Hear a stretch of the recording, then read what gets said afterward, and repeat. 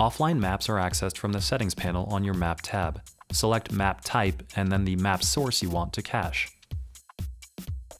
Ensure that offline maps are enabled, then tap View Edit Offline Maps. You'll see three modes. The first is Pan. This mode allows you to move around the map to find the area you want to cache. The next mode is Add. This mode allows you to drag your finger along the map to select the tiles that you want to download. You'll notice that you can select any tiles that you want in any pattern. You can zoom in to select higher zoom levels for more detail.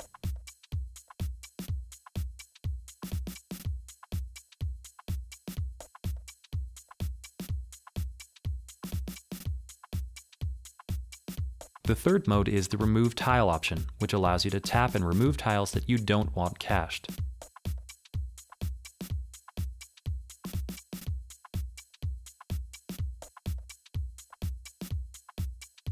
You'll notice when you zoom out that some tiles are already green. This is a performance cache, which saves tiles you've already viewed for better performance. When you've selected the area you want to cache, tap the Go button.